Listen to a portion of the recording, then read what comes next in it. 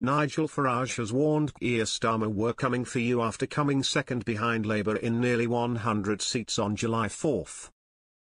Nigel Farage has issued a bold warning to the new Prime Minister after Reform UK's recent gains in Parliament.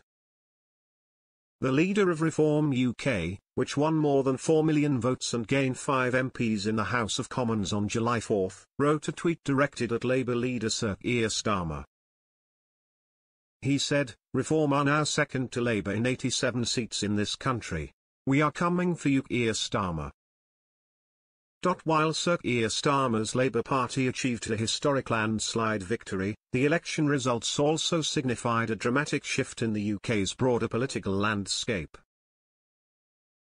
The national ballot saw substantial gains for the Liberal Democrats, the Greens, and Reform UK, alongside victories by pro-Gaza independent candidates, including former Labour leader Jeremy Corbyn. These developments delivered significant blows to some of Westminster's most prominent MPs. Reform UK, driven by Farage's determination to diminish the Tory vote share, exceeded pollsters' expectations and secured second place behind the Labour Party in a whopping 87 seats.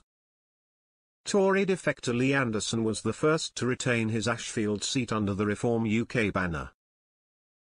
Farage himself finally entered Parliament on his 8th attempt, winning in Clacton.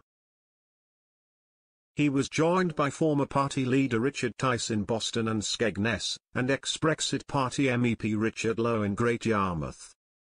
Meanwhile, a recount in the Basildon South and East Thurrock constituency resulted in James McMurdoch claiming victory with a narrow majority of just 98 votes.